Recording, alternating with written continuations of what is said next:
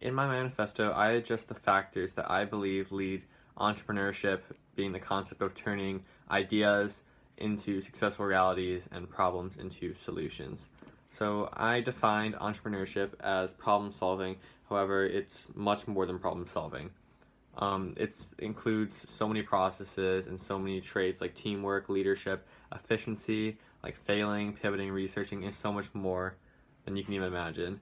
So the five concepts that I covered in my manifesto is teamwork, failure, the growth mindset, presentations, and research.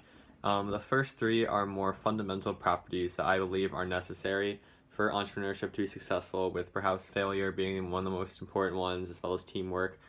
Entrepreneurship is about working together and failing as a team and pivoting to create better ideas. And the second two ideas I covered, presentations and research, are more of the execution. So the presentation is almost as important as the actual idea and solution itself, in my opinion, because the presentation of the solution is super important to actually get across your point.